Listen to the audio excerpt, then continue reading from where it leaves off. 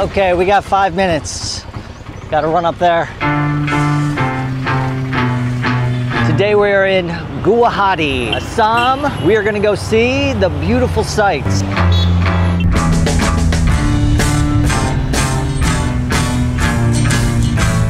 Thank you, Bijoy. We're starting our trip with an aerial view of Guwahati and the river here. Maybe closed. I am just at the wrong exit. Oh, this river's looking nice. There's also a really tiny island with a temple on it, which we'll see from above. All right, we go to the ticket house and get ourselves a ticket, which I believe is 200 rupees, but we shall see. One ticket, both ways? Yeah, it's $200 for Indians. Foreigner, scammed again. I'm just kidding. I don't mind paying a little bit extra. So what, it's $7 to go there and back. I have to return in 2 hours or else my ticket is no longer valid and I'm stuck on North Guwahati, which there's not much happening on. Thank you, sir. Okay. Okay, we go to the Ropeway, which I'm glad I went in the morning because there's hardly anybody here. On a Saturday night, this place is gonna be packed.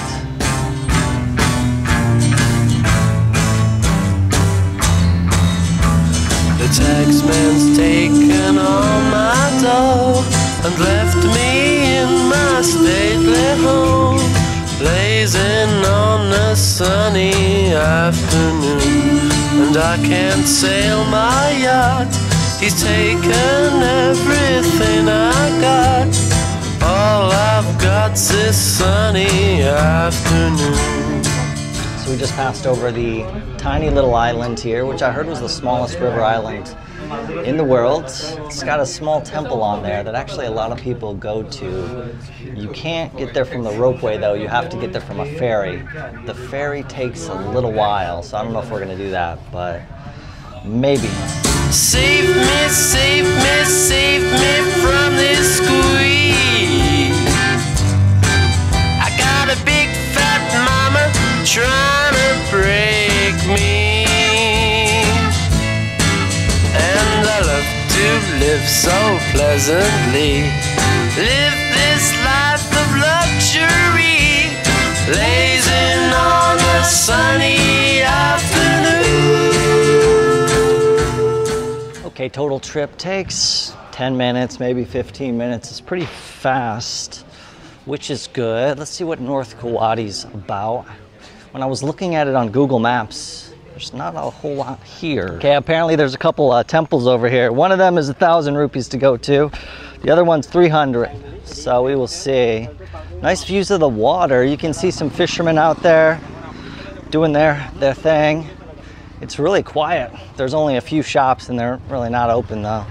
The Hotel Fun Food Villa is not open yet. Bummer. There's really nowhere to go. There's just like a dirt road. I guess you just walk along it or pay. It's probably a little bit expensive. See if we can get to the beach. Not too bad views over here. So Assam is known for their tea. You can get it everywhere in the world, it seems like. I've seen it in the US all over the place. Over a century ago and before it became the second largest tea growing region, the beautiful state of Assam was a jungle. This tea is decent. It could use better spices, but it's decent. So there's a temple a 9-minute walk away that I'll probably go to. There's another one 2.7 kilometers away, which I probably won't go to, but we'll see. I had to heartbreakingly tell the guy, like, I'm not gonna pay 1,000 rupees to go to 2 temples. I flew from, where did I fly from? Azawal to Imphal for 700 rupees. This guy's trying to charge me 1,000. He sees the white skin and he's like, moron, let's get this guy. I felt kind of bad though. He was trying to work it. Gotta respect that, but I just want to walk around. There's a temple with 2,000 reviews on Google 10 minutes away, so we'll walk to that.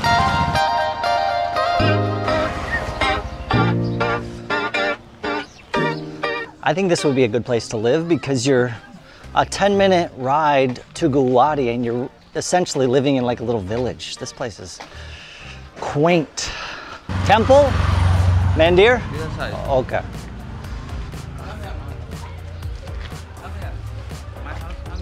Nah. Temple. Yeah, Doul. Yeah. It is good? Just 5 minutes. 5 minutes? Okay. Yeah, the taxi guy, he kind of looked like he was gonna cry. I think he really thought he had me on the hook. I should say, if a taxi driver like way overcharges you, at first, I feel like, you know, all bets are off, brother. If someone gives me a fair price, I'll probably go with it. Finding a good taxi guy is like a really valuable service to me. Okay, here we go.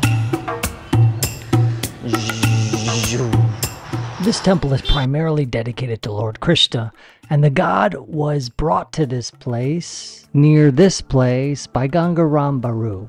It's well known for its popular holy celebrations that take place over 5 days and draw thousands of pilgrims. And every day the temple follows a strict routine, starting with the holy bath and puja at 6:30 a.m. Doors open for devotees at 7:30, and then they close at sunset. You can find food around noon, and evening there are devotional songs being sung.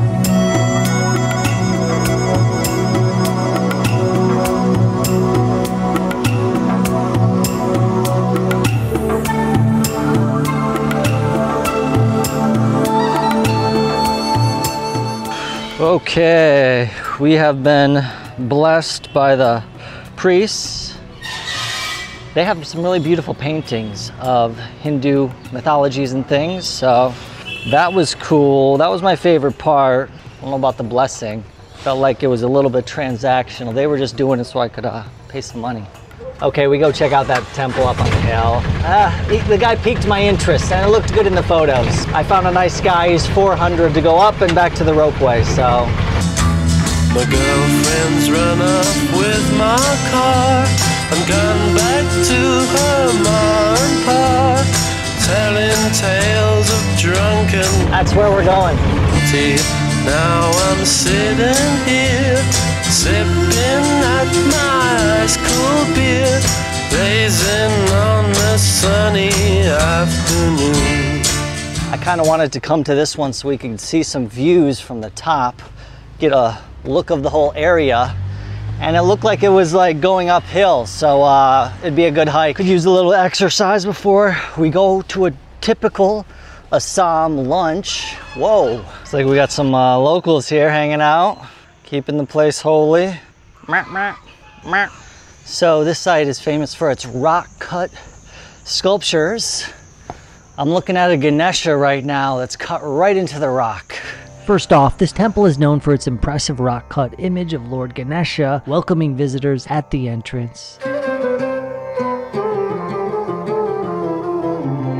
You have to like the beautiful trees in this area as well. It's a sacred site dedicated to goddess Durga and is the second most important temple in the area. Hanuman. Behind the Kamakaya temple, which we'll see soon, legend states that a body part from Sati, the first wife of Lord Shiva, fell on this hill, making it important.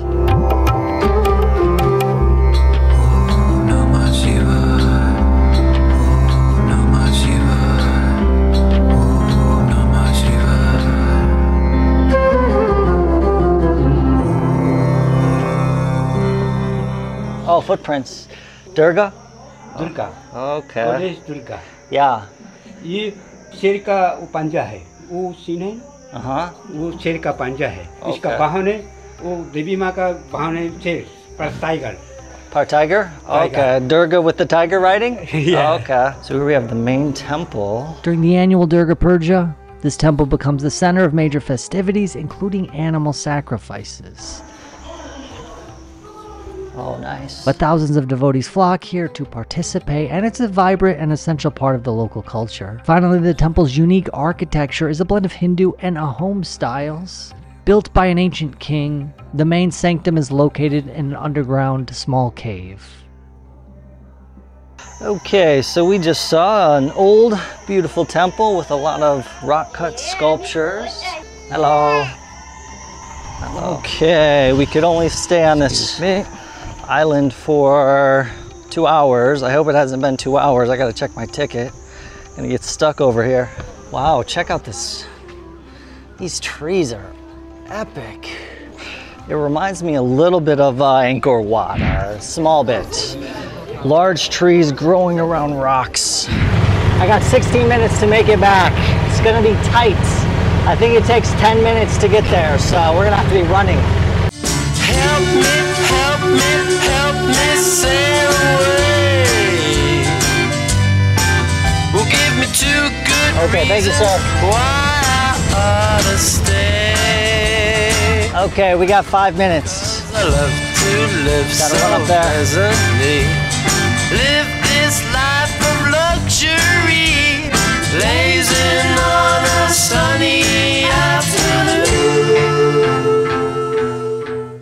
Well, we made it. We just gotta wait 10 minutes for the next Ropeway car. All right, so we made it back across without having to pay for another ticket. And when we get to the other side, there's some other attractions over there that we're gonna check out. This is Nehru Park. We have a lake here, which I don't know the name of it. Some nice, beautiful flowers though. You can rent a boat down there on the other side.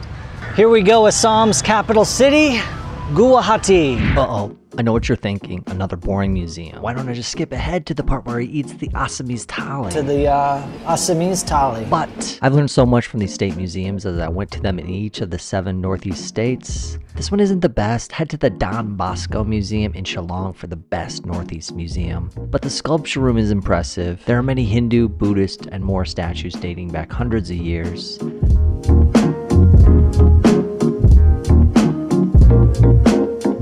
And there were recreations of traditional Assamese villages, and since I'm looking to build my own home one day, I'm always taking notes in these. Little earth homes that used to be a village in Assam, similar to what I'm gonna build back in the USA. Gonna have to halt the tour. The power went out, and where I wanna go, it's like completely black. So we're gonna miss a few of the galleries because we're not sure when the lights will come back on. But there's another place close by I want to see too, so let's go check that out. So the State Art Gallery is not open, will never be open, so don't come. It looks like this is a place where artists can work, not for you to see art anymore at least. Because there's a recording studio and an art gallery, and it says you can apply to come here, and there's different charges. We do have a bust of the poet who won the Nobel Peace Prize, the man, the myth, Rabindranath Tagore. The song I came to sing remains unsung to this day. The time has not come true, the words have not been rightly set. Only there is the agony of wishing in my heart. Never surrender, never give up. There is another artistic place nearby, we'll go check it out. And finish with a typical Assamese Thali. We'll walk back by the beautiful pond here. Nice peaceful shade, which is good because it is hot now. Monstrous painted tree. So here's the Mahdi community, which is not open. And here's where I get a little frustrated after walking for hours in the hot sun. But their hours on Google aren't right. Call first before coming. This is where local artisans make handicrafts though, so if you can find it when it's open, I'd try it. All right, we go to the restaurant. This place looks closed.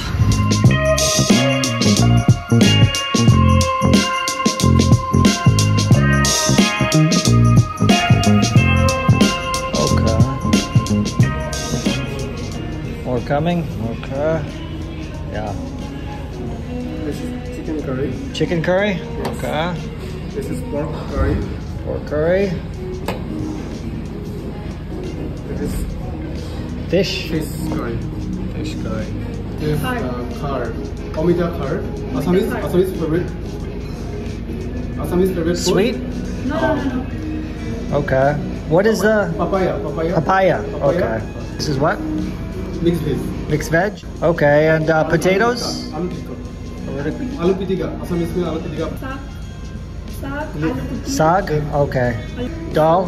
Okay. Fried. Pumpkin fried. Okay, looks very good.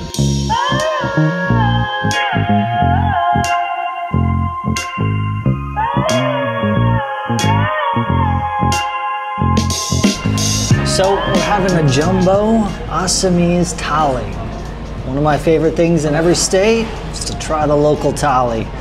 This looks like a good one because they're known for pork cooked in those delicious, complex Indian spices. Okay, I got the fresh lime soda, a little sugar, and a little salt, because we like the flavors. Okay, let's do this pork first. I think that's the star of the show. Ooh, we got a big fat piece. Smells interesting. So, to the Assamese Thali.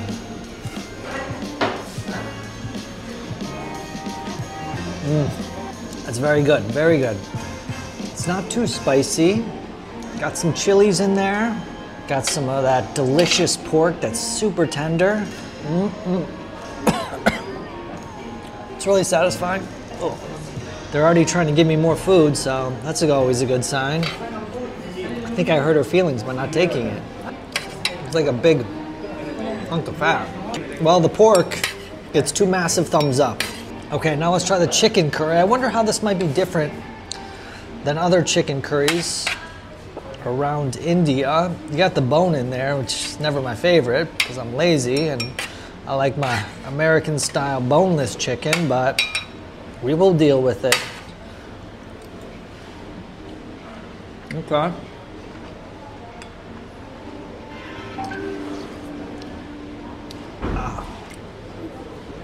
Super spicy. Ooh, good though. I want more. That, very good flavor. Let's just eat in this with our fingers. Oh yeah, I'm so hungry. I've already walked 4 miles today. This one right here is like a pureed papaya, which they said was a local dish as well.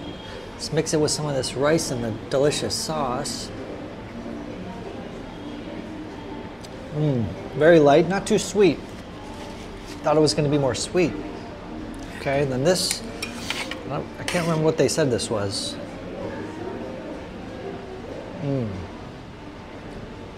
Very buttery, very creamy. That one is really good. I don't know what is going on with this. Looks like little fried potatoes and sag or spinach. Get a little doll. All right. Oh, there we go. There's a little bit of sauce. Let's mix that in there. Ooh. Oh yeah. It's like a spicy mustard. Yeah, it's like wasabi powder is in that. I know it's not, but it has a very similar flavor. It's almost even giving me like a wasabi burn. Okay, they did not skimp on the fish here. Big hunk of fish. Okay, I think we got a good one here.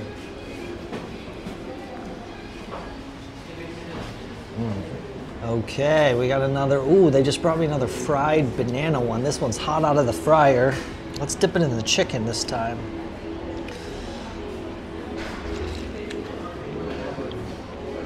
That's delicious. So, you've probably heard of Assam because of their tea. Very famous tea. Smells like my grandmother. She must have liked Assam tea. I think of it just as like black tea. Better add some now let's taste it without it.